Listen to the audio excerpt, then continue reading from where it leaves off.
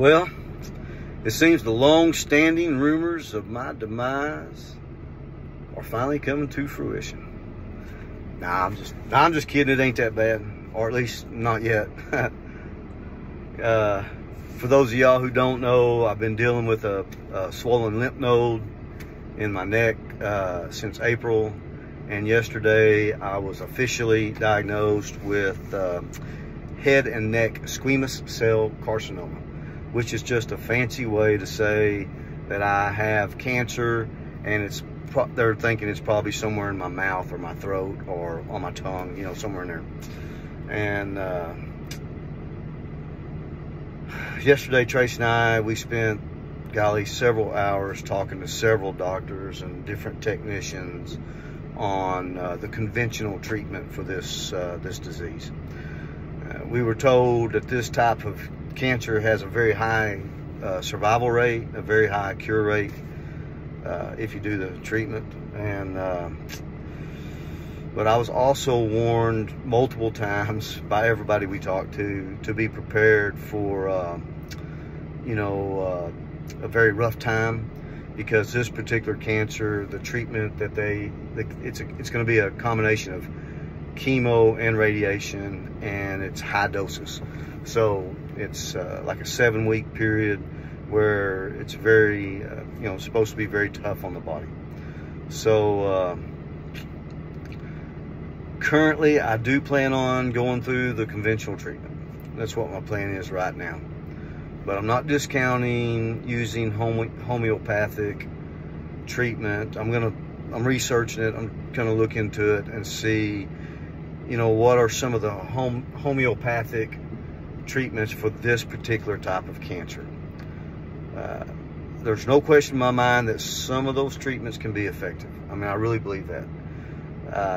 There's also no question in my mind that if there's any kind of homeopathic treatment that's successful, the pharmaceutical companies ain't gonna want us to know about that, because they're making a lot of money. I mean, we've already spent thousands of dollars, and I hadn't even started treatment. So, you know, they're making a lot of money. And so, you know, I find myself in this weird situation where I really don't know what I'm gonna do. I mean, I feel confident that if I was told that conventional treatment might save my life, and you know, or just be buying me some time, I wouldn't do chemo. I just wouldn't do that. But in this particular case, I'm being told that the treatment, you know, basically without the treatment, I'm gonna die. Of course, I know that they're not telling me about the homeopathic stuff, so I got to look into that. But at this time, I'm planning on doing the full-blown chemo, get sick for, you know, 3-month deal, 2-month deal. Because, you know, there's a lot of stuff I don't know about it, but at the risk of sounding like I'm bragging, here's something I do know. I know that I'm a tough guy. I'm a tough cowboy, and I ain't a quitter. So I feel very confident, you know, I'll be able to get through this treatment better than the average guy. Now, here's the most important thing I know, and it's really a beautiful thing to have this knowledge or this belief. I know that God is in control. So, you know, I think I'm going to be fine. I'm going to live for, you know, to be 100 years old. But even if somehow cancer took me out, I'm still going to win. I'm always going to be a winner, because I believe in the virgin birth, the perfect life, the crucifixion, and the resurrection of our Lord and Savior, Jesus Christ. So, you know, whether it's today, tomorrow, or 30 years from now, when the whistle blows at the end of this ride, I'm going to be a winner. I'm going to be okay. I know where I'm going. And that knowledge, man, that knowledge brings me great peace and joy. So I'm good. If anyone's concerned for me, I'm good. And one thing I'll say, man, as sorry a cuss as I've been in my life, and trust me, folks, I have been a sorry cuss most of my life. But I've always been a believer. I believe in the gospel. I accepted Christ as my Savior a long time ago, so I'm good. I mean, I'm good. because I know in the end, God will be triumphant, and that makes me a winner. So if you're of the mind to pray for me, and I hope that you are, if you're of the mind to pray for me, here's, some stuff I guess I'd ask you to pray. Pray I'll make the right decision concerning the treatment I should take. I don't want to be a fool and take conventional treatment if there's other ways to beat it. But I don't want to be a fool and take other stuff and then just have to fall right back to this anyway, because it doesn't work. Of course, you can always just pray for complete healing. It's always nice when it's in God's plan to perform miracles. And I believe, I certainly believe. I mean, I know that if he wants to do that, he can do it. There's no doubt in my mind. I would also ask you to pray that regardless of his plan, regardless of how this goes, that I remain faithful and I remain strong.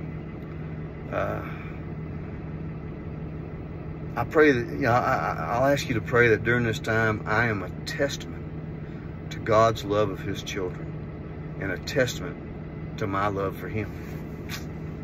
Also pray for my family. Pray that they'll remain strong, and that they'll have peace and comfort during this time. Because I know it's, no matter what, this is going to be a tough time for them. And I get that, and I know that. Most importantly, pray that this ordeal will strengthen my relationship with Christ. And not only my relationship, but my family's relationship with Christ. And that's really what's most important to me.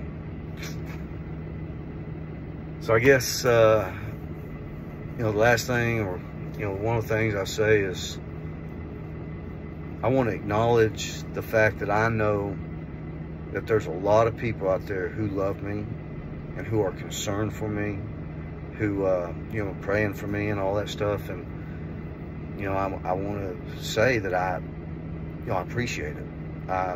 It humbles me. It makes me proud to know that there's people out there who care a flip about me. And, it's a great feeling. And I want y'all to know I love y'all too. And I already kind of said it, but let me just reaffirm, I'm good. No matter how this goes down, no matter how hard it is on me, even if somehow stuff grows or something and it takes my life, I am good. I know where I'm going. I just worry about my family. I can't deny that. But I'm good. And, so there it is. It's out there. I'll, certainly try to keep y'all updated as time goes on. Love you. Thank you.